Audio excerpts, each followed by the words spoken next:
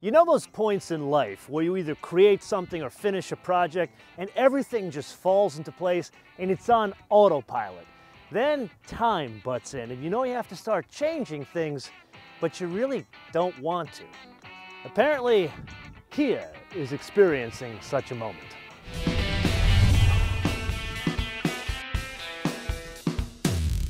So a fascinating concept, but what exactly do I mean? Well, to illustrate it, let's talk about the Telluride. Remember when that came out a couple of years ago? It was a ridiculous and unexpected sales success to the point where they couldn't make enough of them in the first year, and the second year, and the third year. And the planned mid-cycle refresh, they still couldn't make enough of them, but they had already planned this mid-cycle refresh, so they went ahead with it anyway.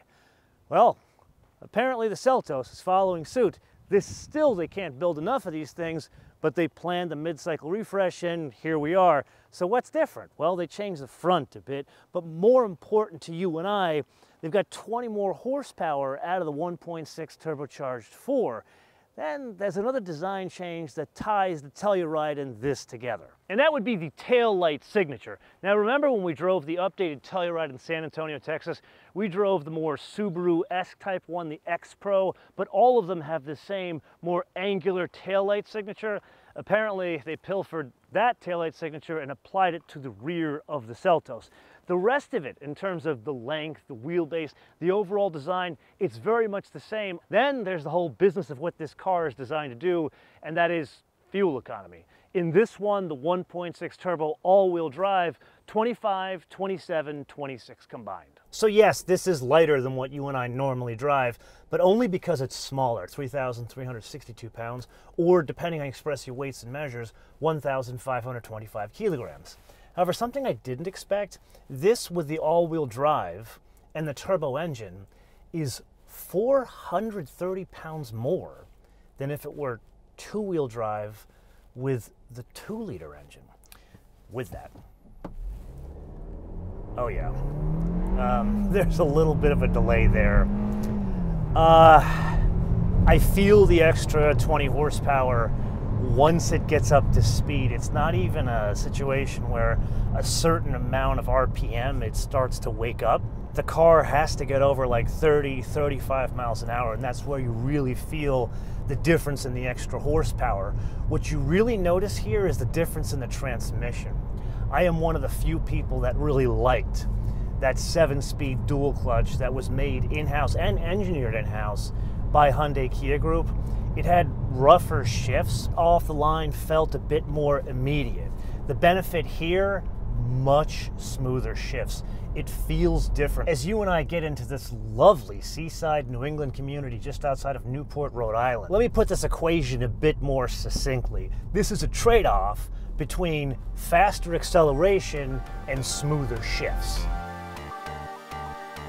Now you guys know I am not a fan of being practical or sitting in the back of any car, much less a small car.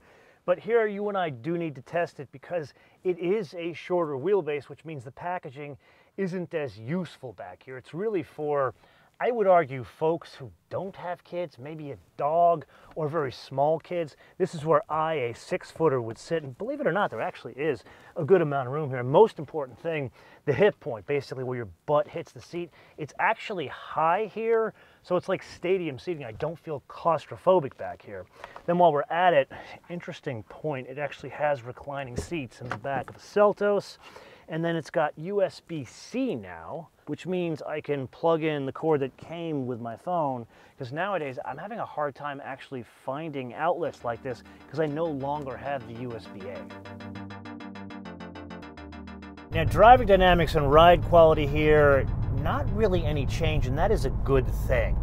This was a very good balance between composure and compliance. And to give you an idea of what I mean when I say that, compliance is it goes over the road a bit softer. There's more compliance as it goes over bumps, so you passengers are not disturbed as much. Think more luxury when you think on the compliance side of driving dynamics. Where composure, it cleans up all planes of motion. And here, the composure isn't as strong, say, as like an Elantra N. This is a tall vehicle, and you can feel a little waft from side to side in the composure area. Hopefully that clarifies what I mean when I say composure and compliance. However, ride quality here, that's what this thing was tuned for from the start. And something that plays into that is the size of the vehicle. One would think this is about the length and wheelbase of, say, like a Honda Civic or a Toyota Corolla. In reality, it's a bit shorter than those in both dimensions. You would think it would make for a bit of a choppier ride. Here, not so much. And that's really a function of the shorter wheelbase and the height of the vehicle combined with the extra 430 pounds in this turbo all-wheel drive model. So putting this another way, there are really no changes in the way this updated Seltos drives or the ride quality. Yes, it is indeed that time again to play your favorite game on the Options Game with today's contestant, a car most of us would agree didn't really need to be updated, but here it is updated. The 2024, I believe, Kia Seltos for a base price of $24,390. Now I'm kind of sandbagging you. The car we're driving is not the basic one, which has a torsion beam rear suspension as well as 17-inch wheels. This instead is the fancy SX with a 1.6 turbo and an 8-speed torque converter automatic. That one has a base price of, ready for this, $29,990, which brings us to a rather prudent question. What's the difference between like an S, an LX, and this, the SX? Well, the SX comes with 18-inch wheels, a Bose stereo, power seat, and bi-LED headlamps. However, this one, believe it or not, is fitted with a factory option, something we usually don't get on a Kia, a Hyundai, or a Genesis. However, here it is the SX sunroof package. So yeah, obviously it comes with a sunroof, but it adds vented front seats as well as a power tailgate and a digital key for an additional $1,200. Then, believe it or not, there is a second factory option fitted to this one, and I'm shocked to tell you this, but it's the white paint. They actually charge you extra for Snow White Pearl, $395. There are some new colors on offer this year. They have this teal. Basically, anything you want that's extra is $395. Then this one, of course, they have to charge you for the floor mats, $175. Really? This is a $30,000 car. And then destination and handling, $1,325. Which I want to point out is more than a destination handling than most Mercedes, which brings us to a total retail price of, wow, $33,085.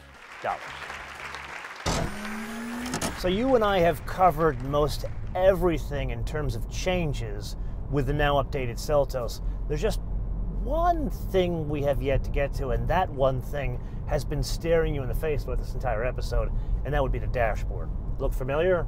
EV6, then the Telluride, EV9, and now this. This one, it looks a bit smaller, and it's contained within the existing design of interior on the Seltos, which already was a good thing. And I kind of feel that's the theme of the entire change of this vehicle. It's, let's make some slight changes, but not too much because it's already a good thing. And really what they've done here is they've taken two 10-inch screens and put them under one piece of glass or plastic, whatever you want to call it, and made it look fancier to appeal to the kind of people that would buy this, which, for the avoidance of doubt, not me. This is too practical and too tall. This is for practical people that are looking for something that has a little bit of pizzazz. Like, for example, a buddy of mine, his daughter, she just got one of these because she thought it was cute. Now it's a bit more techno than cute on the inside. Does the fancier face change any of your interaction with the existing UX?